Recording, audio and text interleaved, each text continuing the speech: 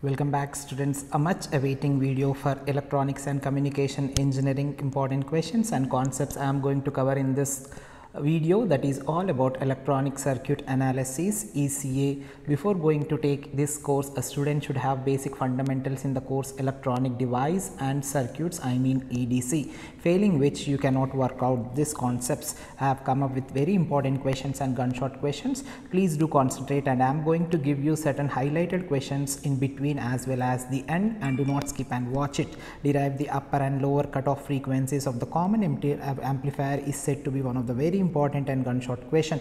Expression for a bandwidth of a multi-stage amplifier. Related to multi-stage amplifier, you are going to get a problem as well as the expression to be worked out, dear students. And the use of transformer coupling in the output of a multi-stage amplifier, advantages and disadvantages. Related to these both questions, you are going to get one question for sure, and I can give you an assurance that that may be 1A as well as 1B. A need of cascading amplifiers. Draw the circuit diagram of a Darlington pair and explain how it provides high input impedance. Related to Darlington pair, you may be getting a problem as well as the derivation, and this may be also one of the very important and gunshot question. Show that the bandwidth increases in negative feedback amplifier. Please do concentrate on negative feedback amplifier, for sure you are going to get one question. Derive relation between F alpha and FV and define it is also asked many times. This is all about 2A as well as 2B, dear students. As per the analysis done by me, taking into consideration the earlier question papers, the question paper pattern, as per the COVID, it is 8 of which you are supposed to write 5, whereas they haven't asked in a order like 1, 2 will be covered from unit 1, but second question is from unit 2 sometimes, and the third question is fourth unit sometimes. Please do work out accordingly to work out the good marks. RC coupled amplifier along with the circuit diagram is also one of the gunshot question. Expression for a current gain, voltage gain as well as input impedance of a Darlington pair emitter of a follower is given in the third questions in few question papers. That's the reason I have taken into consideration putting together all the questions here. Classification of amplifiers and the feedback amplifier, based on these two you'll be getting one question for dear sure.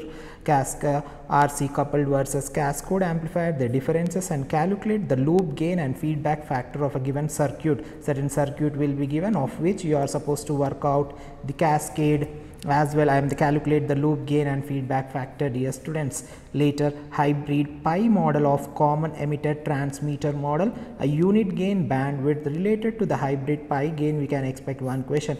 From these part you can expect two questions for this show, dear students. Later, the voltage shunt versus series and current series versus shunt configurations may be also one of the very important question.